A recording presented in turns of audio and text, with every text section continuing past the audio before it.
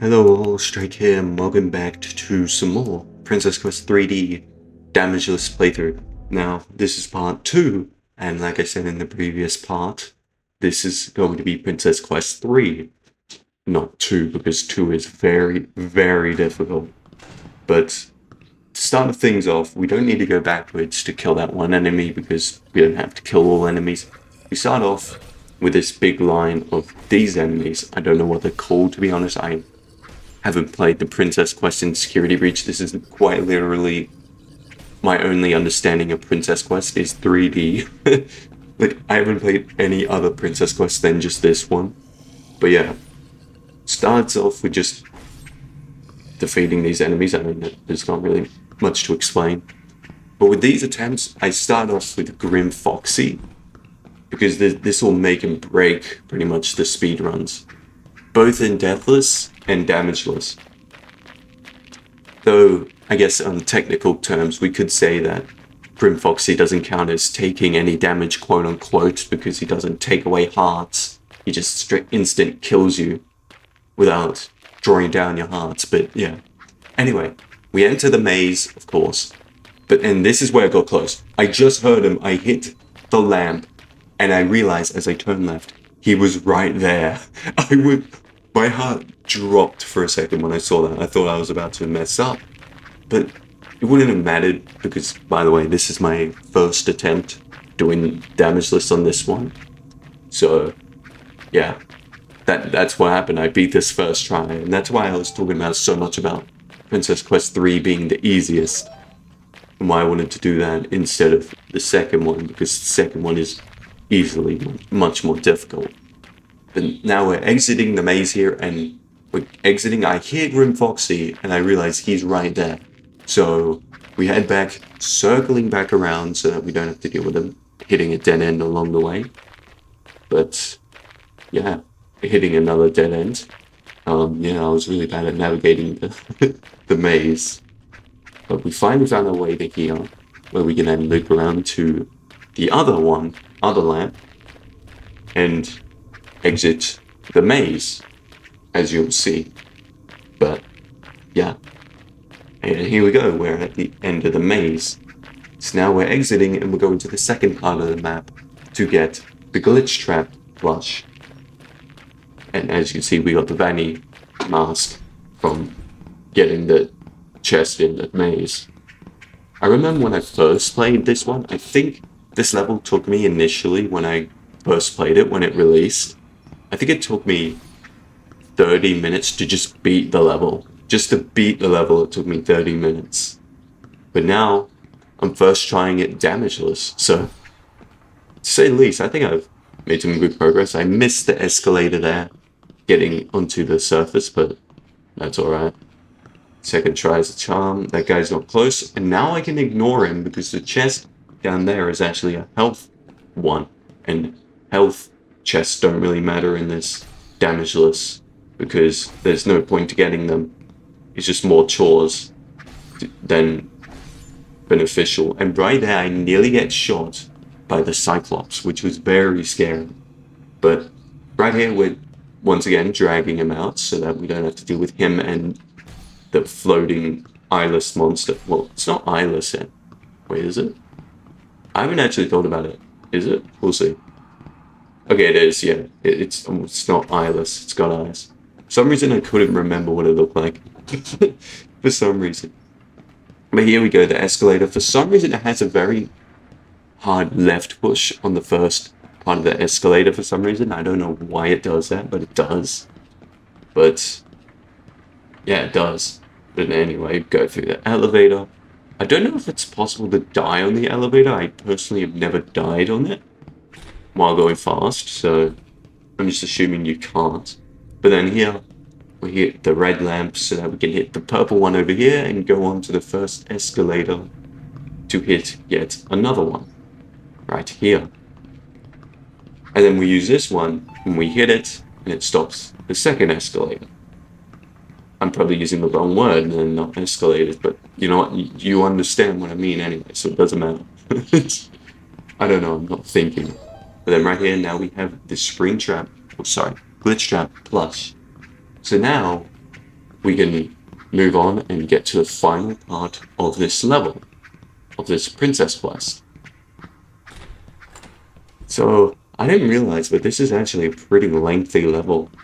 I thought the second one was the longest, but I think this one might actually be the longest, to be honest. Might be because I'm trying to do it damageless, and obviously I have to take my time, but I don't know. I haven't tried to speedrun the games. Like, I've done speedruns of them, but I've never put in, like, you know, hours to optimize a good run on these levels. Like, I'd say, like, I could go for a good Princess Quest 1, but I don't know if I'd want to do the same with the second and the third. I think I could with the third, because it wouldn't be too bad. I could just run through the enemies at the ending, and that would... Oh, and I lag there. But then right here, I forget that I need to go to the prize corner and trade in these items for a key. I kind of forgot about that, so now, as you can see, I'm going back.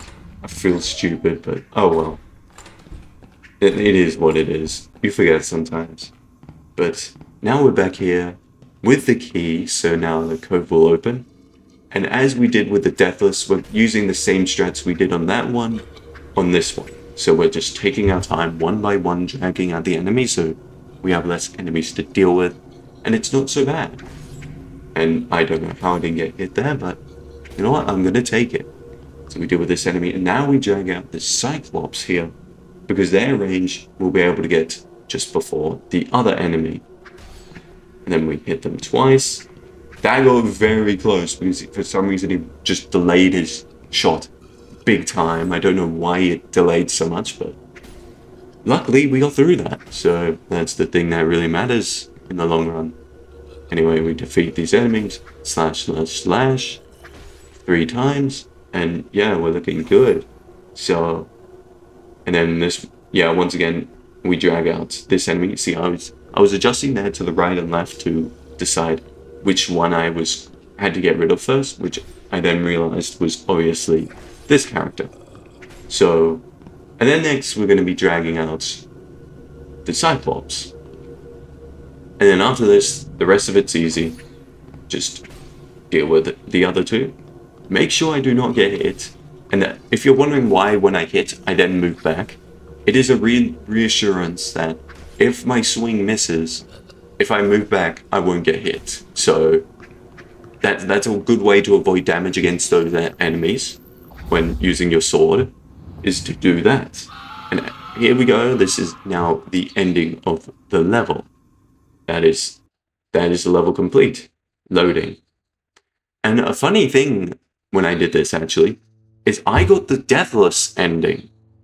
I got the deathless ending, even though I hadn't done Princess Quest 2 yet, which was very interesting.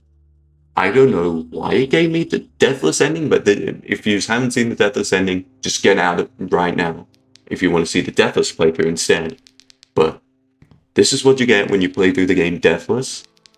And yeah, you get sent into like a security breach cutscene, and you're in Vanny's hideout after you've beaten Princess Quest 3, just like the original security breach, and we get an animated version of the good ending scene, which was very interesting and wholesome. An ending where everything goes well. Well, I guess not really for Freddy, he's just ahead, but you know what, whatever. And then the credits, here they are, and I'm gonna let them play through so you can see it, why not. And yeah, as you can see, it was made with Unity 2021.3.1 F1. Cast by Emil Joes. Programming by Emil Joes. Animations by Emil Joes, as you can see. A lot of it was an individual effort, which is really impressive. I really like the game. Level designing by Emil Joes and Steelwolf Studios. Models by Emil Joes. Almost everything. Steelwolf Studios characters, Violet Queen, Princess Model. You know, yeah, I can't read that in time before it goes off, but read it. Texturing Emil Joes and Polyhaven.com. Music Emil Joes, special effects. Honolulu. Yeah, that's too quick. Beta testers Emil Joes, of course, the creator, playtesting. Roland, playtesting, and Jolin, playtesting. You know what? That's actually kind of one of my dreams in life. Like, I would love to play test a fan game. That would be a dream come true, honestly. Or just to be part of a fan game. Thanks for playing. It is highly appreciated. No problem. And not only am I going to be the first one to do deathless, I hope I can be the first one to do damageless. That is my goal. And then here's the menu. And if you are wondering from the previous episode, or if this is the first episode you've seen of my damageless playthrough, if you're wondering what that yellow star is, that yellow star is achieved by doing a deathless playthrough and getting the deathless ending. So yeah, if you want that, you've got to play through deathless. But I hope you all enjoyed. If you did, stick around for more. See you next time. Goodbye.